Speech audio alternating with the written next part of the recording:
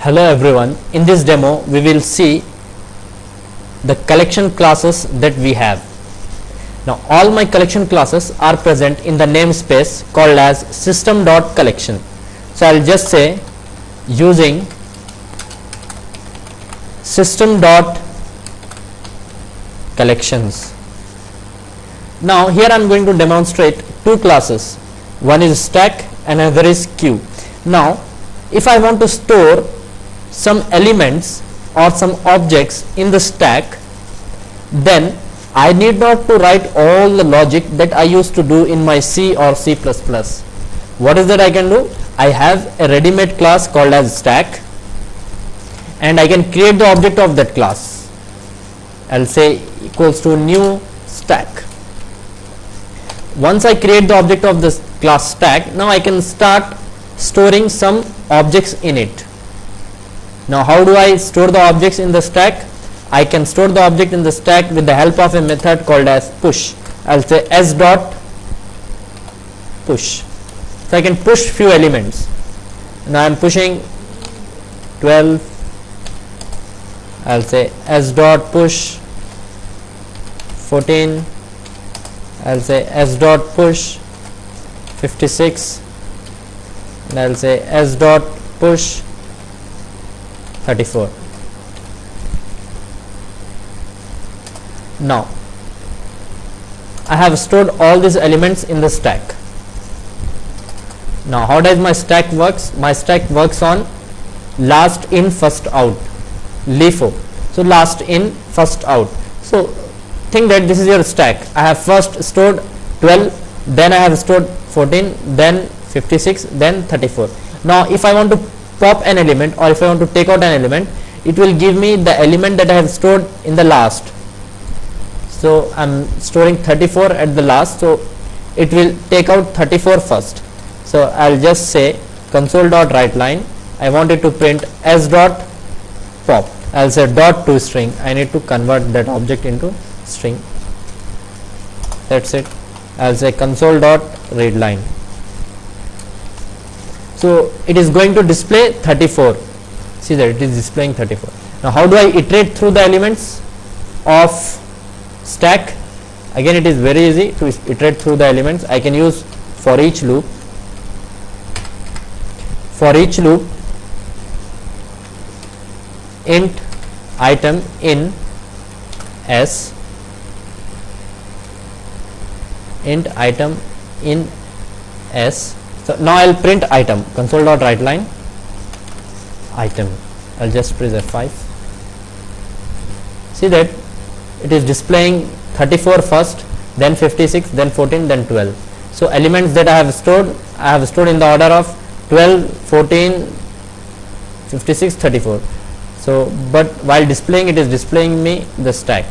Now I'll just write here console.writeLine elements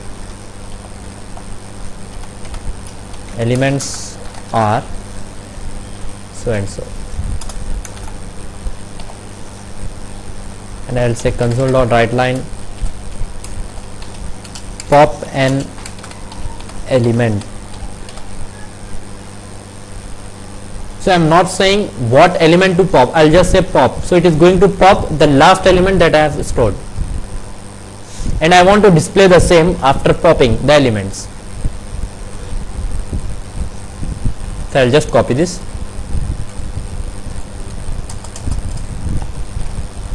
Elements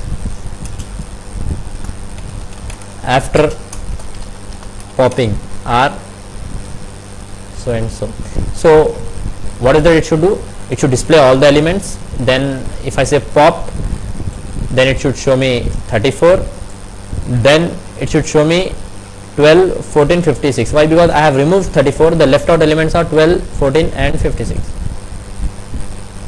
See that 34, 56, 14, 12. So I have popped an element, so it has removed from the top 34. It says that element after popping are 56, 14 and 12. Now if I pop the element again, it is going to pop the next element, that is 56, and display me the rest 12 and 14. So I will copy both the things, I will pop, and then again I will display the things.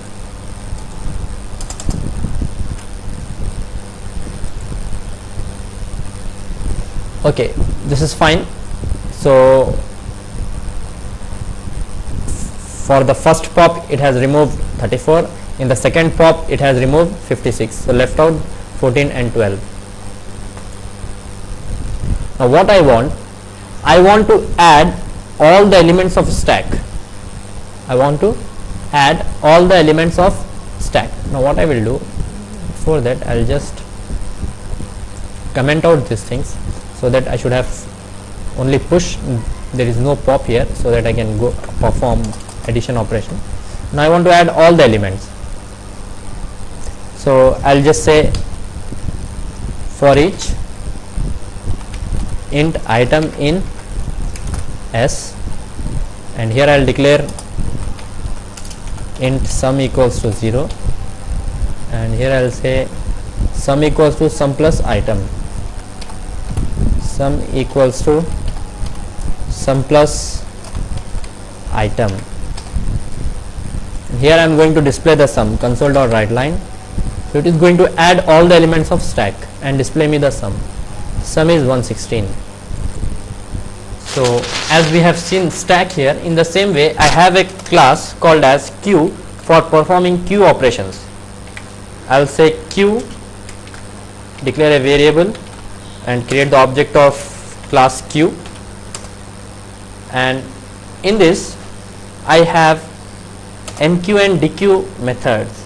As a queue dot enqueue to add the items, so I will be adding 23, enqueued the elements. Now as we know that your queues works on FIFO, first in first out, so I have first inserted 23. Now if I dequeue, if I remove an element, so first it will remove 23.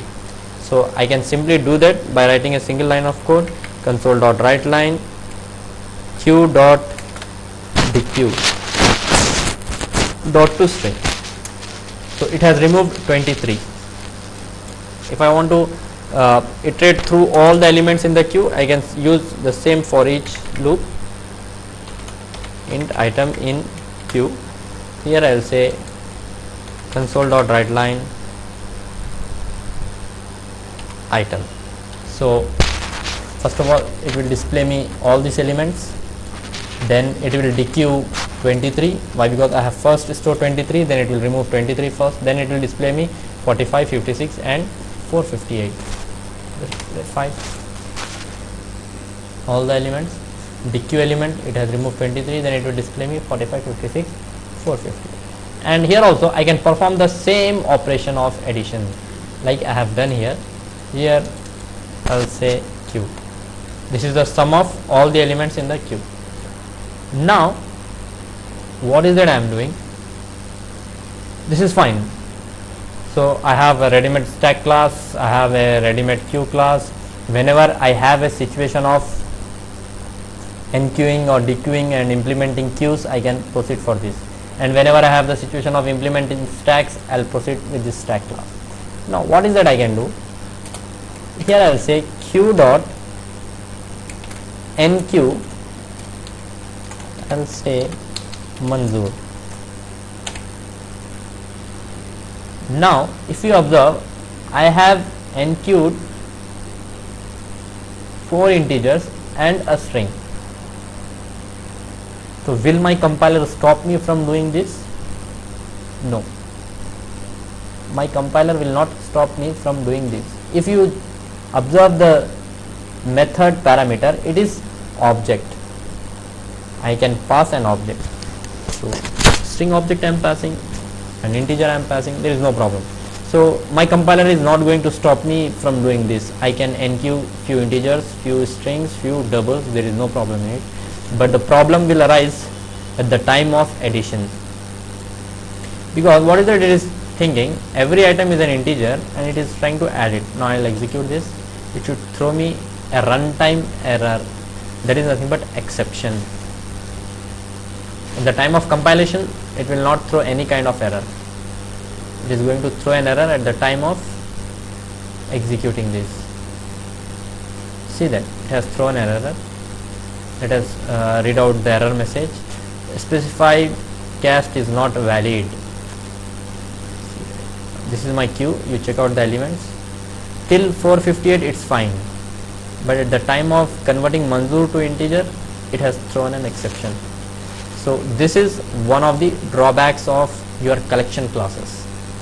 Why? Because at the time of creating the object I am not at all saying that what type of object I am going to queue or what type of object I am going to stack. So I can stack integers, I can stack doubles, I can stack strings, I can also stack some objects of user defined classes. Like if I create a class employee or I create a class student, and I can stack all the objects of the student S1, S2, S3. So there is no specific type at the time of defining stack or at the time of defining queue. So the problem with this is it is not type safe. We can say that it is not type safe. I can enqueue or I can stack any type of elements with system.collections classes. The solution for this is system.collections.generic classes. So this we will see in our next video. Thank you very much.